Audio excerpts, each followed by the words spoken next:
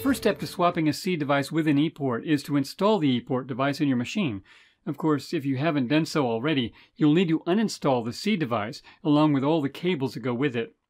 Now, if you need help with the installation process, go to usatech.com and click the Need Help button at the top of the screen.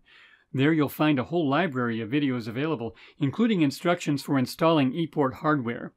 If you encounter any trouble with the installation, you can call customer service at 888-561-4748. Once the device is installed and the machine is powered on, it should begin to report and send a DEX file to the server. If it doesn't do that within a few minutes, you may need to contact your account rep to make sure the back-end work has been done to enable the device to send the machine data to seed. If it has trouble DEXing the machine, our customer service team can help you troubleshoot those issues and get your device working properly. At this point, after you've verified the device and the machine are working as expected, you'll need to log into Seed on your computer and unlink the device from your asset. To do that, go to the Setup tab and click Devices in the menu. Click the Unlink Device from Machine button. Make sure your route drop-down is set to All. Then find the device serial number in the table. If your machine list is longer than a single page, click this All button to show the entire list. You can use your browser's Find function to search for the serial number. Just press Ctrl F on your keyboard and enter the serial number in the search field. The cursor will jump to the matching text. Click the word Unlink. On the next page, click Unlink Device. Now, the next part of this process is to link the ePort device to your asset. However, before you do that, you may need to unlink the device from an unassigned machine created by the server.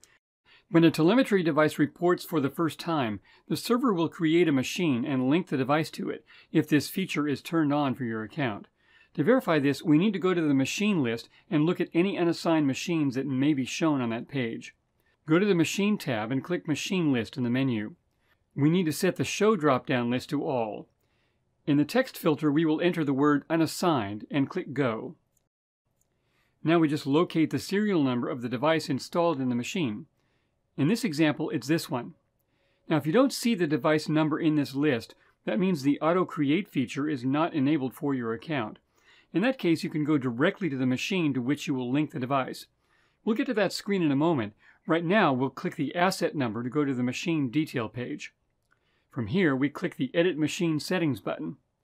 Scroll down to the Remote Telemetry Provider field and click the Change button here. Scroll back down and click anywhere on the provider line, then select the blank line at the top of the list. Next, you'll need to set this option to Offline Machine. Finally, click the Save button at the bottom of the page. The device is now unlinked from the asset. Let's go now to the machine where we are linking the device. You can jump to the asset quickly by searching for it with the search field here. Once again, on the Machine Detail page, click Edit Machine Settings and scroll down to the Remote Telemetry Provider field. Click the Change button, go back to the line, and select USA Tech from the menu. Scroll down again and click the drop-down for the Remote Telemetry ID field. In the list, find the serial number of the ePort device you're linking. Then click the line to drop it into the field. Click the Save button, and you're all done. If you did not find the device in the telemetry ID list, that means the device has been unable, for whatever reason, to send data to Seed. The first step to resolving the issue will be to contact customer service to help you investigate and correct the problem. If the device has been linked, you'll see the serial number in the sidebar here to verify that. Once it's linked, at the top of the page you'll see this connectivity alert icon. That means the device has not yet reported to this asset. The next time it reports and sends a DEX file, the planogram will be updated and the connectivity alert will disappear from the page. Thanks for watching. If you have any questions about this process or you need help with troubleshooting Seed or ePort hardware, contact our customer service team at 888-561-4748 between the hours of 8 a.m. and 8 p.m. Eastern Time. If you need to order parts or accessories, you can do that online by going to www.store.usatech.com.